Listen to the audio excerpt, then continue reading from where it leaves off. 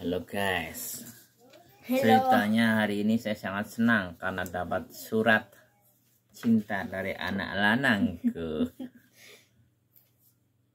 Tolong dibaca Nihongo, tulisannya bahasa Jepang begini. Papanya susah bacanya. Silakan dibaca, papa mau dengar. 梅雨の季節になってきました。僕が通う学校で親子レクレーションが開かれるので案内します。日時6月7日、午前9時50分から10時20分まで。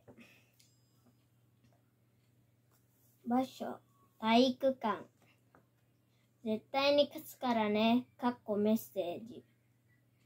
6月7日、イルハム誠、ごヒューディンへ。ドキドキしました。What the meaning is letter? Can you speak explain with English? ちょっとそれは、ちゃんとしますね。何が難しい？どういうこと？パパ何をしたらいい？ドッジボールをする。楽しみ。いいね。いつ？マコト、ここ一回書き直していい？ちょっと、6 6月7じゃなくてこれ11になるつもりやけど7って書いてしまった。ごめん。もしかして7？違う。7ではない、11なのにな。ごめん、間違えたんだよ。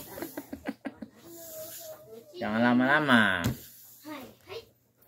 ほんでパパ行くね、11日ね。楽しみにしてるわ。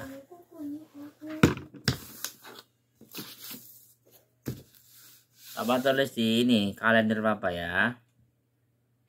6月の11日ですね。時間は？時間は午前9時50分から9時50分から10時20分まで。10時20分ですね。ほな、予定一応入れておきますので、また会いましょう。はい。誠くんしっかり頑張ってよ。なんか恥ずかしくはないけど。